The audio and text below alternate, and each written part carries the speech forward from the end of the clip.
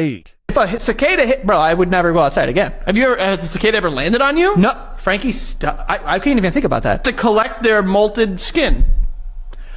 What the fuck are you saying? You didn't do that as a kid? I didn't collect a bug skin, no. Must have missed that part of growing up. You guys are freaks. Why am I a freak? You're collecting bug skin! I'm being a kid.